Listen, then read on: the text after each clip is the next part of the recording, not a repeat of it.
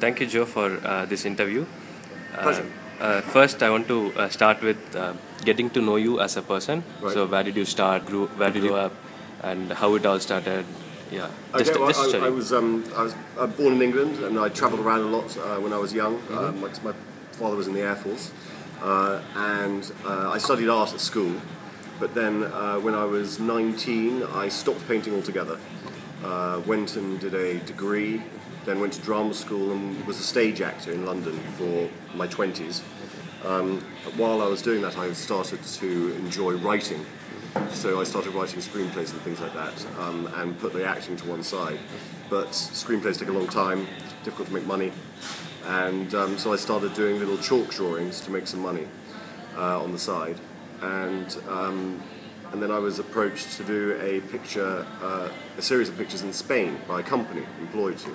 So I called my friend Max from school, who's a very good artist, and said, do you know how to do 3D art? He didn't know, I didn't know. Thank you very much. So we, just having a coffee. So we taught ourselves how to do it, and we went on this tour in Spain. And then we started small, and then just gradually got bigger. We started by doing them in chalk on the ground, but then we soon realised that people liked having their pictures taken with the artwork, and they wanted to get on the artwork because it's quite interactive as an art form. So I think your finger might be in front of it. No? Okay. So we realised that it'd be better to do it in paint, but it's obviously very difficult to get permission to paint onto pavements and sidewalks and things like that. So we started doing them on canvas, and it completely opened up a whole new world because we were able to be creating artworks that were fully interactive, that allowed people to jump on them, play with them, come up with different poses, and also reuse them as well. And because as I said, it's difficult to get permission, in the very early days it meant that we could roll out the pictures without getting permission and then just roll them up very quickly. But now we of course do it properly in the right channels and things like that. So yeah. Nice. So I didn't really start. So in answer to your question, I didn't really start painting until I was 30. Okay. And what inspires you every day? What makes you get up from the bed and do what you do? It sounds like a cliche, but a new challenge. I always want the last picture to be better than the one before.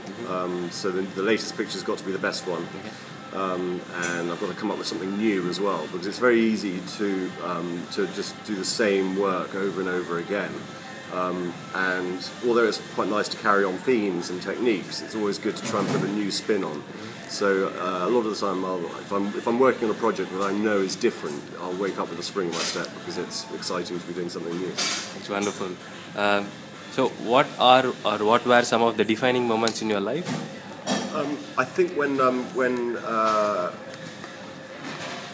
there's some positives and negatives. I got married recently, which is lovely, to an amazing woman called Mel, who's a very talented actress, and she's very creative and stuff. So it's obviously very good for me to be, with somebody who is so creative.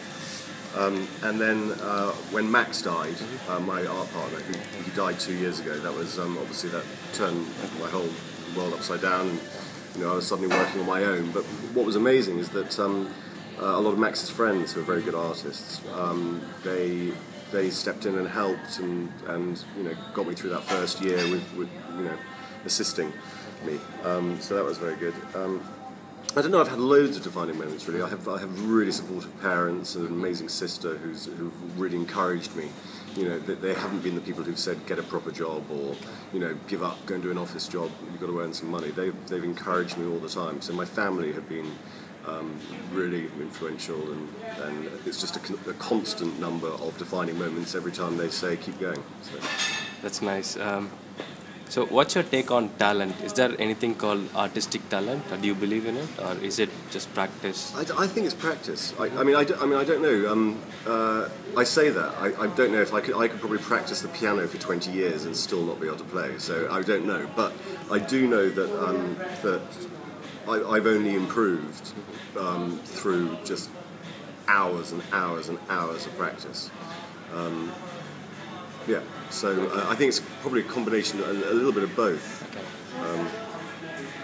It's a horrible word, talent, isn't it? It makes it sounds a little bit smug. Yeah. I think it's a lot of practice, hard work. Okay. What are some of the biggest learnings that you gained through these years?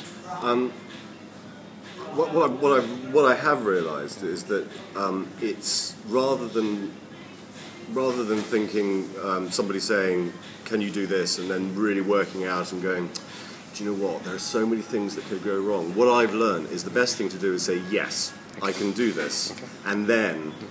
Because that's how it started. Somebody said, "Can you do a 3D picture in Spain?" I didn't know how to do it, and I just said yes.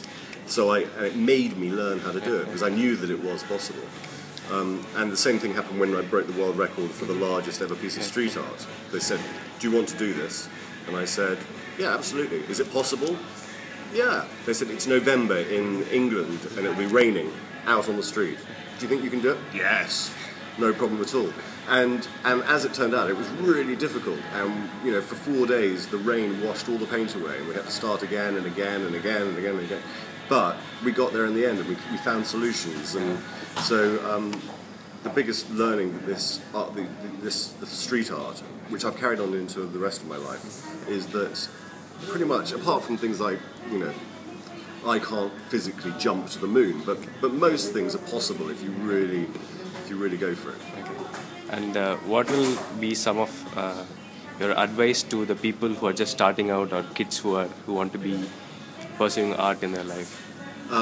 Yeah, I would say don't let the negativity in. There are a lot of people who will tell you that you can't do things, or that you shouldn't do that, or you need to focus on what's important. And generally what's important, that's probably what's important to them, not necessarily for you. So I think it's just do what you think's right. Don't let anyone try and put a downer on it, and believe in yourself, I guess. Thank you for the wonderful interview. Thank you for spreading happiness and making our life more interesting. I've got the luckiest job in the world. I get to make people smile, so it's cool. Thank you very much. Thank you so much.